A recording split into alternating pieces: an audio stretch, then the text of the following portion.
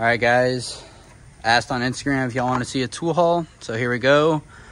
This is me and the apprentice that's on our team. Recent last few months of stuff. Let's start up here. Got some Snap-on, ball hex Allens, SAE, metric. I actually got these in a trade from a follower, which was pretty awesome. Let's see. We also got some koken trim pad tools. I got some Snap-on ones too. I chose to get these just because you never have too many trim tools, and I like the small one, especially for interior work. We also got some koken surface drive sockets and 1/4 inch. So this is a 9mm. Nice little surface drive going on there. VIM universal set. We got there, I think they're 11mm all the way across. This is 10mm E10 1/4 inch bit adapter, and this is just your 1/4 inch U-joint. They're all the VIM spring loaded, which is pretty dope. I like that a lot. Also from VIM, I got this big 3/8 master set. I've been using it for quite a while now. In spring loaded universal, spring loaded crowfoot. And then the ratchet's nice. It's long. Wish it was flex head. My #1 gripe is I wish it was flex head, but everything has a nice satin finish. They use wobble plus. I prefer straight. That's just me. Moving on. Let's get this guy out of the way. Double box flex 2730. A lot of people messaged me about this. They didn't know it existed. It's pricey. It's like $175. I use it for tundra alignments for the eccentric cams, and I really just wanted to complete my set. Who cares? It's my money. Whatever. And then I got the Cornwell 120 tooth ratchet. It's been pretty good. I don't know how I feel about 120 tooth ratchets. I had a gear wrench that I absolutely hated, but that's because I hate gear wrench. That's something in itself. I also got a Snap-on locking flex 1/4 inch. I got that actually when my Epic cart came in. My dealer gave it to me.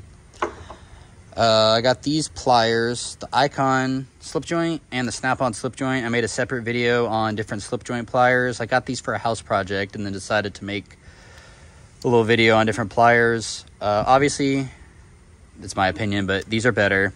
These are cheaper, but these grip better. They look better. They're cold forged steel. They're just better.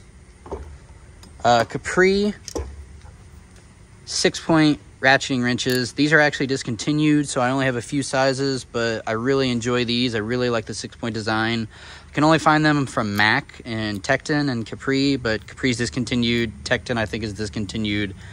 And Mac is like $350 for the ratcheting set, but I'll probably eventually get them. Is what it is. Moving on. Got these Snap-on lug nut sockets. So they're just your standard 1/2 inch deep well impact sockets, but the interior hex is deeper. Snap-on has a really shallow hex, so the bolts don't fall down in there, or the nuts or whatever you're working on. So for the lug nut sockets, the theory is they're deeper so they don't damage the decorative caps. Don't know if that's true. Haven't used them long enough to find out, but I bought them just to see. Our apprentice, he just got this BOGO from Cornwell. Pretty solid set. Blue, angled and straight die grinders.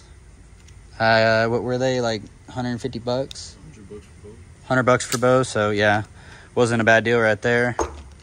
He also got a set of Mac 1/2 inch shallow sockets. And then a swivel, USA made Mac. These things are awesome. I got them in 3/8. Mac USA stuff's pretty dope. He also got the Power Blue, I think it's called. 3-piece plier set. I have this set in green. Awesome plier set. If you don't have any pliers, great starter set. Definitely worth the money on these pliers. The cutters are awesome. The slip joints are awesome. I don't really use the needle nose because I have a different pair of needle nose that I use. He also got this 1/4 inch service set. It was a little pricey, but it gets shallow, mid, deep, gets your ratchet, gets your extensions, gets a swivel or a universal.